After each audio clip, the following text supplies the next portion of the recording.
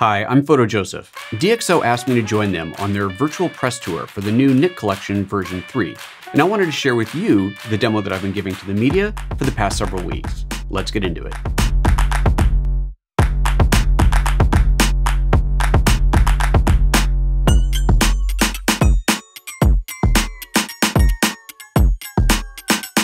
The Nik Collection version 3 includes updates for Photoshop users, Lightroom Classic users, standalone app users, and pretty much anybody who uses it, because there's even a new plugin included. Let's take a look.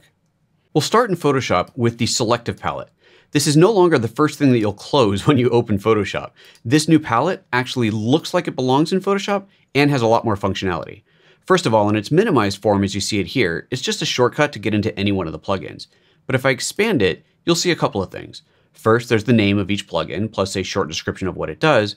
But under three of them, Silver Efex Pro, Color Efex Pro, and HDR Efex Pro, you'll see that there's a drop-down menu revealing your favorites of each one of those filters. For example, in Color Efex Pro 4, you'll see that I favorited bicolor filters, film grain, cross-processing, and high key. Now, if we open up the settings in here, I can actually choose to have the effect applied in the Nik Collection as you're used to seeing, or applied directly in Photoshop without even launching Nik. And that's the way I've got it set up now. So let's try it that way first. To try out a filter on this photo from my trip to Taipei, I'll click on the filter here. There's bicolor filters, and you'll see over here on the right that it has duplicated the background layer, rendered that filter onto the new layer, and even named it to match the filter preset. So that's one look. Let's hide that and try another one. I'll go back and try cross-processing next. Once again, Photoshop duplicates the layer for me, renders the filter out, and names the filter layer, all without launching the Nik interface. Let's do one more. This time I'll go for the film grain look. At this point, what I'm really doing is just trying different favorite looks without having to go into the Nik interface. So this can be a real time saver if you're a Photoshop user and you want to just try out different looks without having to actually launch into the plugin. This filter looks pretty good, but if I want to quickly compare them, I'll just go ahead and hold down the Option key while I click on the eye next to each layer, and that'll show me just that layer. And at this point, I might decide that I like them, but what I probably want is a combination of all of them. So how about I just select these and delete them, and we'll start over again, but this time I'm going to open the settings and set it to apply the effect in the Nik Collection itself, which means now when I click on that same filter, we'll start with film grain again, it's going to actually open the plugin. For those of you not familiar with Color Efex Pro, here's a quick tour. Up here on the right, we have the filter that we've applied, starting off with film grain. In this particular filter, I can adjust the grain per pixel, and that means by bringing it up to have more grain per pixel, the image will look a little bit less grainy. That's a good start. Now I want to add another filter on top of that. To do that, I click on Add Filter, which adds an empty filter holder, and then on the left, I can choose whatever filter I want to add. I'll go ahead and go for that bicolor filter, which is cool, but a bit heavy, so let's take the opacity down on that a bit. And then I'll add another filter, and we'll try that cross-processing that I played with earlier. Great, so far I'm really liking this look. If I want to save this so I can come back to this recipe later, all I have to do is click on Save Recipe and give it a name. I'll call it Vintage. That adds it to my custom recipes list. Now if I want to access that custom recipe from Photoshop itself, all I have to do is mark this as a favorite. I'll do the same thing for the recipe above called Taipei. This is one that I put a little bit more effort into, and if you look over here on the right, you can see that there's a bunch of different filters applied to it. At this point, the recipe's looking pretty good, but I want to make some changes to it. Let's take the glow all the way up, and I'll take my film grain down a little bit, let's say right around 200. So now I've started with a recipe, but then made some changes to it. If I applied the filter effect now, it'll apply this to the photo, but then if I want to apply this same look, that recipe with the tweaks to it, and I don't save this recipe out, I won't be able to do that. Or at least I couldn't with Nik 2. Now with Nik Collection 3, I can. I'll show you what I mean.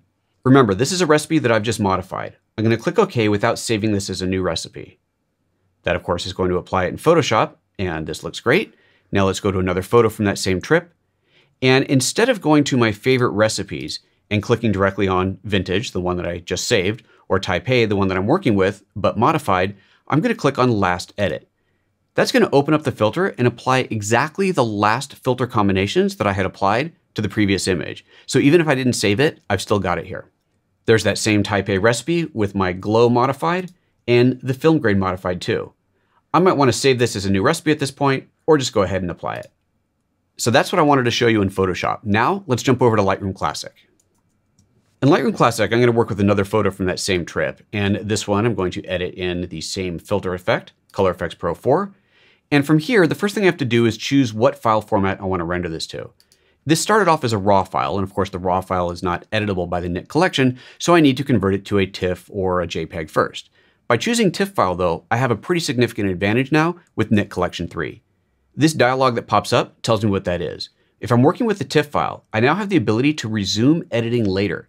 What this means is that I will be able to, at any time, open up this file from Lightroom and see all the effects that I had applied in that Nik filter, modify or undo any of them at any time. I'll show you how it works. This dialog tells you that you have to enable it, and that checkbox is down here at the bottom under Save and Edit Later. You can see that's already checked. I'm going to go ahead and apply a look to this that I don't like. I'm going to apply something really heavy and black and white like this one here. Let's just say that I've spent some time on this and I think I like it, so I go ahead and apply it. But then a minute, a day, a week, a month, a year later, I decide that, I really should have made this black and white a little bit less contrasty. If I didn't have that preset saved, I'd have to start all over again. But I no longer have to with Nik Collection 3 because of something called multi-page technology. Inside of the TIFF file, we can actually save multiple versions of the same image. I'll show you what I mean by revealing this file in the Finder and looking at it in preview. Here's that black and white image. Let's take a look at this in the Finder. Right-click on it here and choose Open with Preview. And from here, you're going to see both versions of the file, the original color version and the new black and white. And what we're not seeing in between here is the invisible metadata that tells the Nik plugin which filter effects have been applied. Now let's go back into Lightroom and open this in the same filter, Color Efex Pro 4. And this time I'm going to be sure to choose Edit Original. This is going to allow me to open the original multi-page TIFF file and continue to edit where I left off. We're looking at the same photo with the same effect applied, but look over here on the right. There's my tonal contrast changes, which I could turn off or adjust, the dark contrast, and the black and white conversion. All things that I had applied earlier, but I now have complete control over. In fact, let's just go ahead and apply the recipe that I made earlier called Taipei, and we'll use that one. Next, let's take a look at the brand new filter that's included with the Nik Collection 3, Perspective Effects. You can see that this photo is shot down this very linear hallway, but my angles are not exactly straight. I personally really like to have my angles totally true. So I'm going to open this up in Perspective Effects and fix it. A choice that I can make here is to edit a copy of this photo or edit the original. I'll choose to edit a copy of this, which means that yet again, Lightroom is going to create another copy of that TIFF, but this also means that I'll be able to go back to that previous one, open it in Color Efex Pro, and make any changes that I'd like to it. If I edit the original, it will effectively flatten the look that was applied in Color Efex Pro, opening it in Perspective Effects. Now we're looking at the photo in Perspective Effects, and I want to make all of these lines straight and true. There is an auto button in here, which often works very well, but for this particular photo, because there's so many horizontal and vertical lines, the software picked maybe this line here with this one and a couple of these verticals, and this part of the image looks great, but the top is not totally straight the way that I would have done it. So I'm going to go ahead and turn off the auto and reset this and do it my own way. I can align these based off of just vertical lines, just horizontal lines, any object that I know to be square or rectangular, and this one's pretty cool because you could have an image that is totally distorted like this and have the software completely correct it. Or in this case, I'm going to go ahead and choose my favorite, the 8-point tool. The 8-point allows me to line up 4 vertical and horizontal lines no matter where they are in the image and line up my perspective correction perfectly. To get the lines precise, you click on this button here and drag this over a point that you want to line up to. In this case, I'm going to choose the center of the edge of that sign like so. Then I'll grab the bottom part of that and put it in the same place. Perfect. Next up, I'll do this one. Notice as I'm moving the mouse around that just a little bit of movement moves the cursor very quickly. But if you look underneath the zoomed in circle, you'll see that it says press Shift to slow cursor. When I hold down the Shift key, now as I move my hand, I'm moving the mouse very, very slowly and precisely, allowing me to get this position exactly right. Getting these lined up in the right place is key to making this effect work. So I want to make sure that those lines are all perfect. Last one over here, drop that into place. Again, click to quick drag and then hold down the Shift key to slow it down, and we're set. Now I can preview that effect, and if you look outside of the cropping box, you'll see just how that image was distorted to correct it the way that I wanted to. I'll apply that, and off we go. Now that image required a lot of manual intervention, but let's take a look at another photo that can be done completely automatically. We'll go to the other side of the world, to Los Angeles, and this photo here, as you can pretty clearly see, was shot standing on the ground, looking up with a pretty wide angle lens. And you can see that perspective tilting that's happening to the buildings there. And this time when I hit the auto button, it's perfect. Just like that, I've suddenly climbed up a ladder and gotten a perfectly straight image. I'll save that and move to another photo. The next one's going to be pretty extreme. This photo here was shot with a fisheye lens. Now this was of course shot intentionally this way. This was a fun image to shoot, purposefully distorting those vertical lines to wrap around the fisheye lens. But maybe at some point you decide, well, I really wish that I had a perfectly straight version of this, shot with a normal wide-angle lens, but I didn't shoot it. Well, now I can actually correct this distorted image to make it look like I did. The first thing I want to do is apply auto distortion, but you'll see underneath this that there's a message saying that a DxO optics module must be downloaded for this image. When I click on Download Module, it tells me that it has identified this image as shot on a Canon EOS 1DS Mark III and a 15mm fisheye lens. When I download this file, it very quickly downloads a custom correction file that was designed by DxO for this precise camera and lens combination. And as you can see here, this has done an impressive job of straightening out the image. Now all the lines are totally vertical. Well, almost. It looks like I was standing a little bit crooked when I shot this, so let's continue to fix this by clicking on the Auto Perspective button. Now the image looks great. But personally, I feel like it might be a little bit tall. I want to distort it manually just a touch horizontally. So to do that, I'll take this slider here and pull it out just a touch. How about like that? Now, the coolest thing about this is to see exactly what happened to this image to make it look this way. If I turn off the auto crop, you'll see exactly how this image was distorted, and it looks amazing.